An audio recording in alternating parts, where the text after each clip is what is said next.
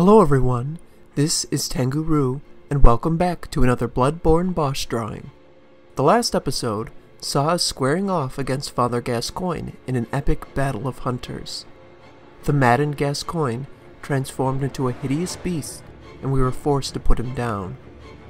He drops the Uden tomb key upon his death, giving us a way onward to the cathedral ward. From there, we had a few options as to where to go next, but I thought it would make the most sense to stay on the main path and travel down to Old Yharnam. Here in the city's ruins, we uncover the full extent of the tragedy of what awaits the citizens of Yharnam should this nightmare never end. The original city of Yharnam, Old Yharnam, was once a prosperous city like its predecessor until it became wrought with the baffling sickness known as ashen blood. The sickness swept through the city, and although doctors were able to provide some short-term relief to those ravaged by it, the ashen blood ailment eventually triggered the spread of the beastly scourge. The patients began to transform as the red moon fell over the city, and it was quickly overrun. The game is unclear as to the specifics surrounding the ashen blood sickness, but like most other goings-on, it can likely be linked back to the healing church. We know that the Scourge of the Beast was a direct cause of the blood ministration that the church performed on the people of Yharnam, and it's likely that the ashen blood was part of an early trial. Perhaps the blood they were using for ministration wasn't pure enough or contaminated by an outside source. There are signs through the city that there was more going on in Old Yharnam than just the sickness, as you can find many crucified beasts throughout the area, along with a crucified version of this area's boss in a cathedral. In addition to being crucified, the beast appears to have been drained of its blood, which was likely an attempt at cleansing the impurities from it. The ritual blood on the altar may even mean that this was a sacrifice to ward off the sickness. Since the reward for clearing this area is a Thumeran chalice, I think it's likely that the ritual and also the contamination of blood might be linked to it. We find out from Gehrman that the holy chalices that were retrieved from the chalice dungeons beneath Yharnam were once worshipped by the people of Old Yharnam. Perhaps their use of the chalices exposed them to a disease or sickness they brought up from the dungeons, which ultimately led to the ashen blood. In addition to the crucified beasts we see throughout the city, there are also bodies wrapped in red that can be found hanging by their feet. I've read many different theories as to what these are supposed to represent, but I think the answer can be found on one of the items we start the game with, the Hunter's Mark. This symbol of a hunter is referred to as a dangling upside-down rune etched in one's mind. When you look at the mark as though it were hanging, you can make out the crude shape of a person suspended by their feet with their arms down. Given that the bodies hanging in Old Yharnam appear slightly elongated, I think these were people that were afflicted by the scourge, who were killed and strung up by the hunters sent to clean up the mess in Old Yharnam.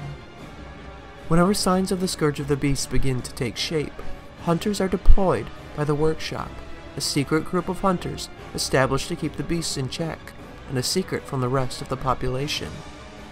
With the city under attack, the workshop sent out a group of hunters, known as the Powder Kegs, to put an end to the outbreak before it spread beyond the city. Later branded as heretics, the Powder Kegs had an adoration of complex designs and big booms, culminating in weapon designs that contrasted with those traditionally of the workshop. The Powder Kegs, bless their souls, had a motto: "If a weapon ain't got kick, it just ain't worth it." And so it was that the hunters of Old Yharnam, reveling in the hunt and caught up in the euphoria, burnt the city to the ground. The Powder Keg hunters were afterward branded as heretics to the workshop, but with the red moon hanging low and the beasts ruling the streets, do they have any other choice than to burn it all to cinders? A few of the remnants of the Powder Kegs still remain in the city, but these few had a change of heart. Led by the hunter Jura, these hunters were appalled by the slaughter of the former citizens of Old Yharnam, and decided to remain behind to ensure the beasts remaining could live out their days in peace. We are greeted by the voice of Jura upon entering the city, and he warns us to turn back. If we refuse and continue on anyway, he fires down at us from his tower with a Gatling gun. It is possible to turn back and enter Old Yharnam from a back entrance at a later point in the game and befriend Jura, but this is unfortunately not the route we took this time around. As we cut down all those that stand in our path, we make our way down to the base of the city, where the Church of the Good Chalice sits. It is here that the boss of the area awaits us. We find the blood-starved beast in the church, staring at the chalice on the altar. Since the people here worship the chalice, it's possible that the blood-starved beast was part of the religious group, or even a leader here in the Valley Hamlet. Clerics were said to transform into the most hideous of beasts, possibly due to the amount of unnatural blood they were exposed to, so it's likely the same for this creature. Although not a member of the Healing Church, he was likely part of the group that worshipped here. When we find the beast, it has been flayed with its back exposed, suggesting that there had been an attempt at removing the ashen blood from it. But this one didn't die in the process like the one in the other church. The act of expelling the tainted blood likely happened to these people before they transformed fully into beasts, so it's possible they were unable to contain this beast after it transformed.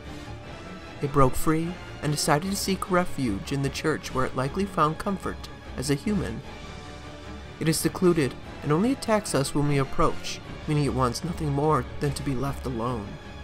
The interesting point here is that it seems that beasts retain some sort of memory of their human selves, giving some credence to Jura's mission.